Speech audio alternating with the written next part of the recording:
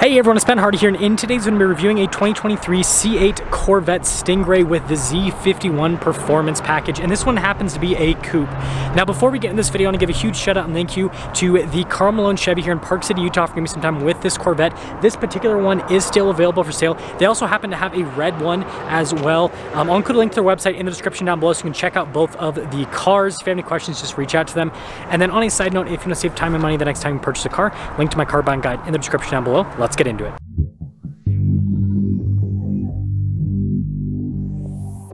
So we're actually going to start things off by showing the key fob here because we're going to be going into the front, but this is a pretty crazy key fob. So you got the Corvette logo there on the back.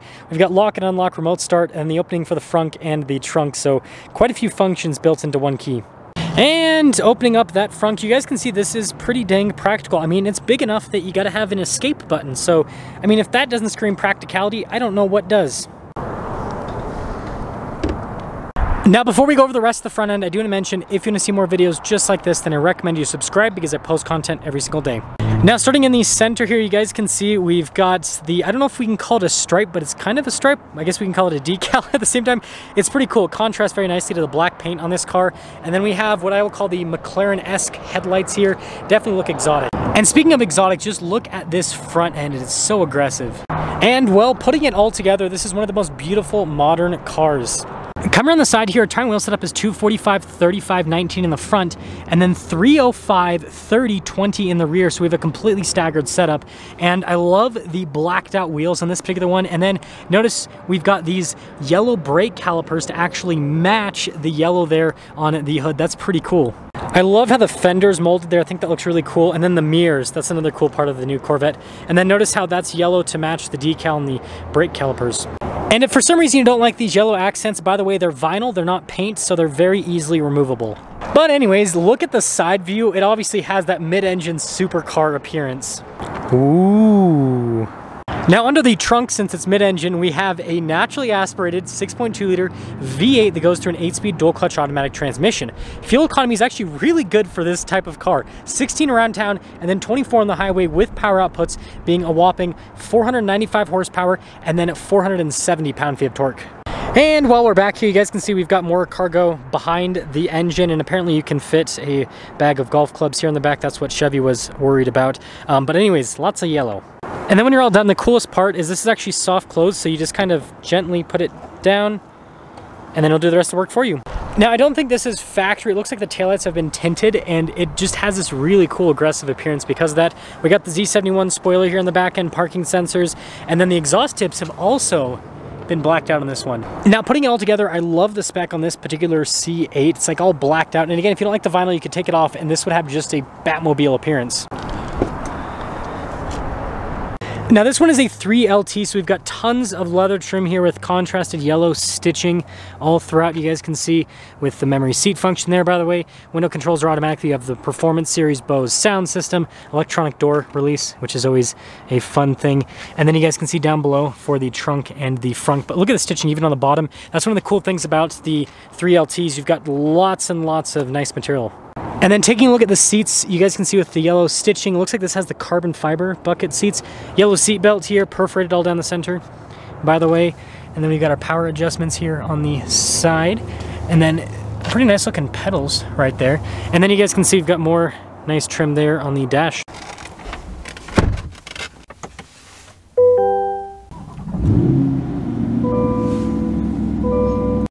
Now, taking a look at the steering wheel, we obviously have the square steering wheel that's been somewhat controversial. I think it looks cool. Got really nice paddles on the back.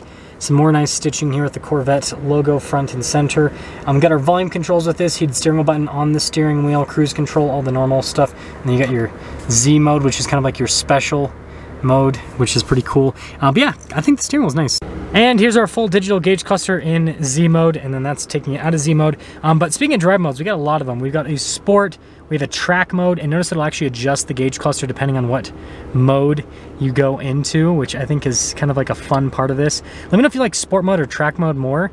I think the sport mode might be a little bit more appealing to me. But then you obviously have my mode as well, tour, weather, so, you know, literally they expect you to daily drive this if you want. Now the Corvette comes with a 360 camera system, which I think is huge for this type of car because visibility is obviously not great and it's low to the ground, and so it's nice that you have this 360 camera system. And something's cool is when you put it in drive, it'll automatically pull on with the front camera. So look, reverse and then drive, and you can see the different viewpoints out. So it's a really good camera system overall. And then as for the infotainment system, it's just Chevy's newer-ish unit, so response time's really good with it. You've got your performance data recorder, which is pretty fun. It's got both CarPlay and Android Auto, and it has a vent below it, which is kind of random, and the stop-start button. Yeah, volume control, this stuff actually makes sense. Now I've got these buttons here, so for the front camera, which is cool, they have that, front end lift, and then we also have this for the stability control, and then transmission selector right here with your manual mode, and then your drive mode select right next to that. And then you guys can see here, with all of the climate controls and everything, heated, cooled seats, all of that, which is just interesting. Tons of yellow stitching in this one. And then we got the center console, which is kind of small. And then we have a wireless phone charging pad in the back. And then this one's got the 70th package, it looks like, I suppose. And popping over here, this is interesting. So that's for the glove box. So yeah, kind of cool. And it's got nice padding on the outside, and then also here on the dash as well. And you guys can see tons of yellow. Now I got the sun visor here, and then look at the headliner. That's really nice with the stitching and all that. Definitely makes the car feel more premium. And then obviously it's the T-top, so you just have those little things that you pull to take it off. And then this also has the camera rear view mirror. So here's our window sticker for this particular Corvette. You guys can see all of the standard equipment with this, and then we have the base MSRP $76,150, and then here's the options on this particular one. Total MSRP $89,560. Let's see how it drives.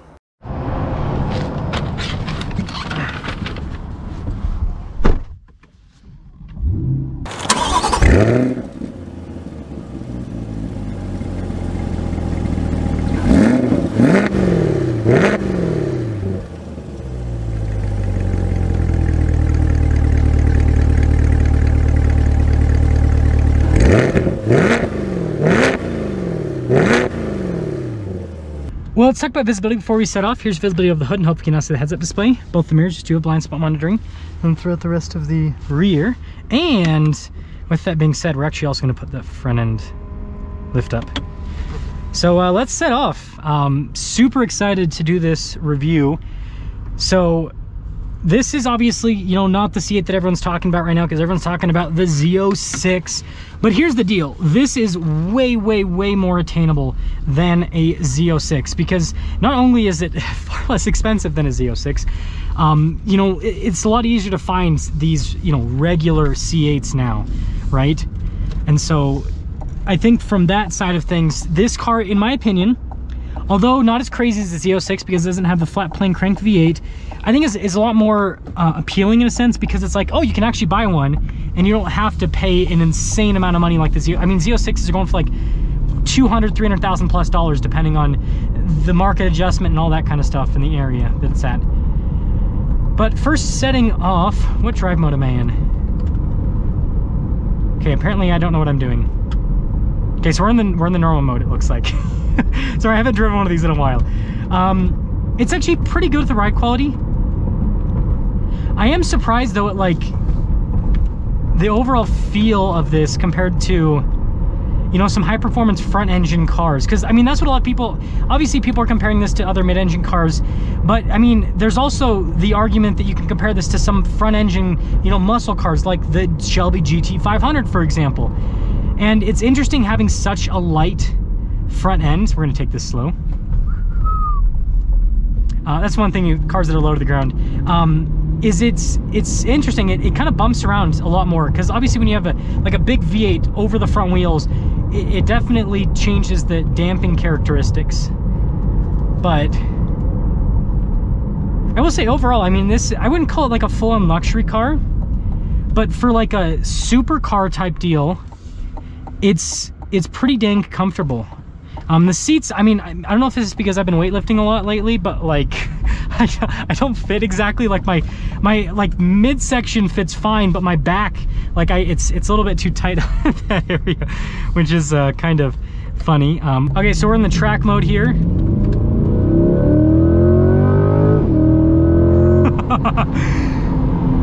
This thing's quick. The dual clutch is very, very responsive. It's got really good power. And just so you guys know, I'm up at Park City here, and so I think the elevation, we're gonna avoid that.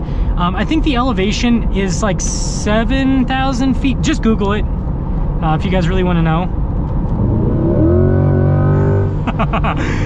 Such a fun car. Such a fun car. It sounds really good too, honestly.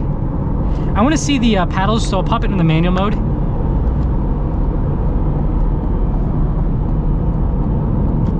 Okay, so we got it in the manual mode here. I think this is one of those automatic cars that's actually better in manual mode than it is in automatic mode. Because this transmission is so, like, look at that. It's like instant with the response. Something else that's pretty instant with the response is actually the steering. Like, you just very little input and the car just turns it. And that's a lot of mid-engine cars, frankly. But the Corvette definitely accomplishes those mid-engine driving dynamics. Well, let's get into summing things up here with this Corvette. So responsive. It's so fun. Man, this transmission, so I've actually driven this transmission in another car, the Maserati MC20. Yes, I guess Ben Hardy's finally legit enough to do some supercar reviews. Can we do the front end lift here? Lift system unavailable. Huh. I was running over this cattle guard. We gotta go really slow over this. Again, low to the ground. Yeah. I mean, this transmission, just like in the MC20, it's just boom, boom, boom. It's such a good transmission. So here's the deal. I actually happened to drive my Shelby GT350 today. That obviously is not technically, actually I feel like you could compare it to the C8 because, you know, some of the 2020 GT350s are going for similar price to what this is going for. Anyways, as I was saying about the handling before we go back to the GT350 thing, I mean, it's just like, it's on rails. Again, mid-engine car, it's amazing. So anyways, as I was saying, the GT350 manual transmission, this is obviously automatic, that's front engine, this is mid-engine. I'm actually shocked at how like much more normal this feels than the GT350, at least with the sound and everything. Again, this is just, you know, Chevy small block V8, but this car just, basically what this feels like is you've got like a muscle, which it does, it has muscle car powertrain, so you've got like that muscle car punch and torque, and then you have exotic handling and styling. That's the best way to describe this version of the C8. Obviously the Z06 with the flat plane crank V8, that has a more exotic engine sound and feel and all that. But this regular version, if you basically just want a muscle car, but you want a muscle car that looks a lot better than pretty much, I mean, I think this is the best looking like American car, one of the best looking American cars ever made. But then you also want, you know, better handling and driving dynamics and everything that comes with mid-engine car. That's what this gives you. And it's not like you're giving up much when it comes to acceleration because I mean, this thing's just so quick. So overall, I'm a huge fan of the C8. Would I ever trade my GT350 for a C8? I don't know about that. Maybe the Z06, obviously, but that one's, like I said, way more expensive. But this regular C8, I don't know about that.